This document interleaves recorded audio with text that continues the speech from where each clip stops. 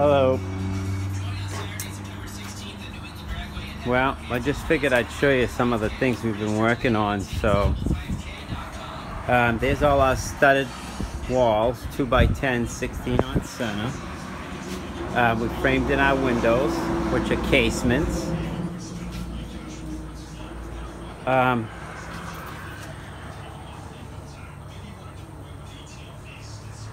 All framed. And we plated around the steel because we had a notch and cut and plate back. So that's the wind braces. Anyways, we're almost done. I framed these windows in. So there's a little extra detail on the wall because we insulate the 2x10 full, and this just gets drywall, but on the outside we got this offset step because we got 2 inches of rigid, and we got 3/4 inch plywood, and then blue skin for the air seal on that, and then this material called the slicker, which allows for airflow through the cavity.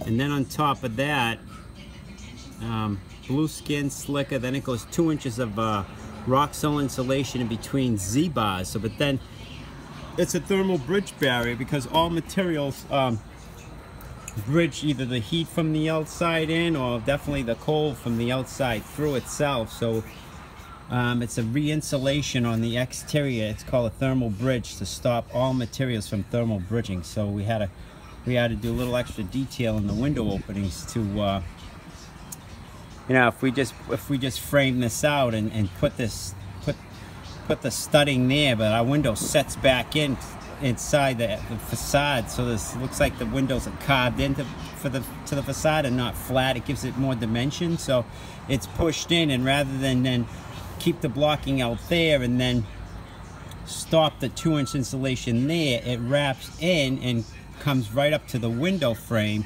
So there's no thermal bridge in these areas, so everything gets wrapped around, the insulation gets wrapped around, so materials don't get the cold going through them. So, and then of course we did the radiator niche on the bottom,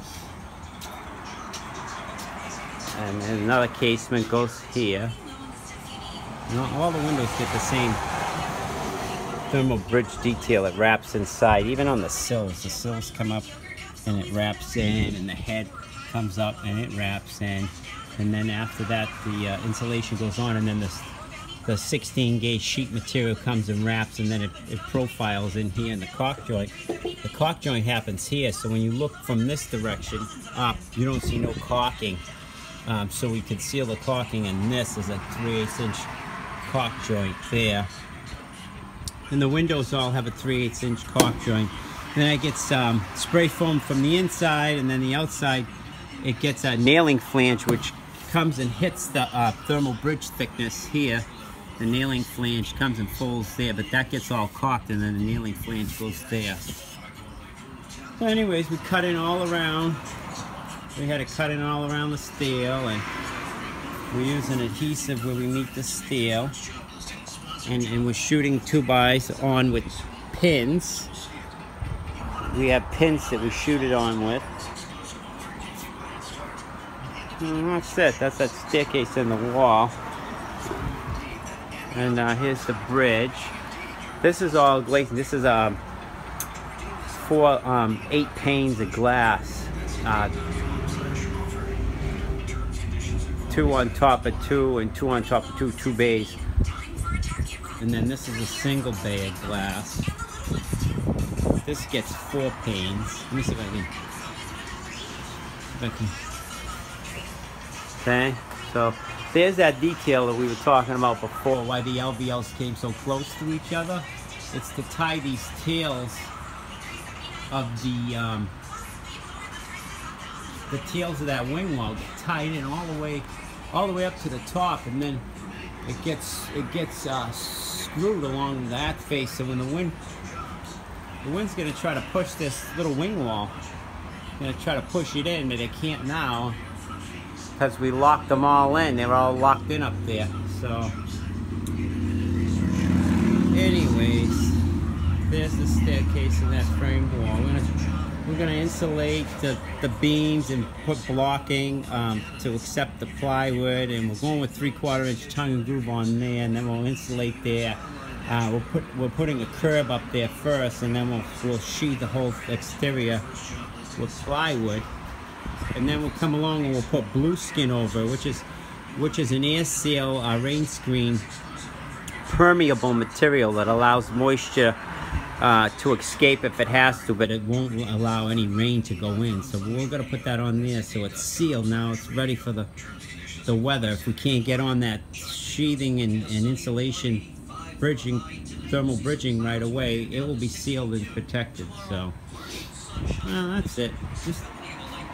We're getting there. This is the doorway, so the glazing mullion runs down here, and then it's framed in. The siding comes in steps, and so does the drywall, because this is the framed opening for that door.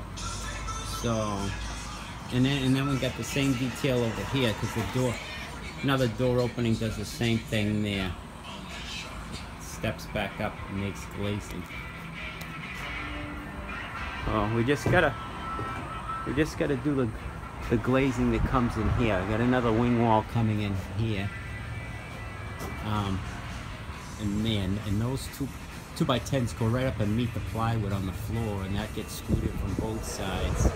And then another wing wall there, and then that's it. We're gonna start sheathing the exterior. So, anyway, that's where we're at now. So a little bit of walls, and then there's the lift of plywood down there.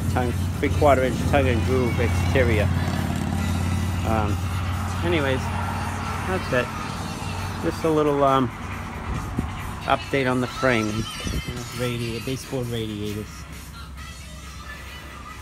That's it. Anyways, till the next video.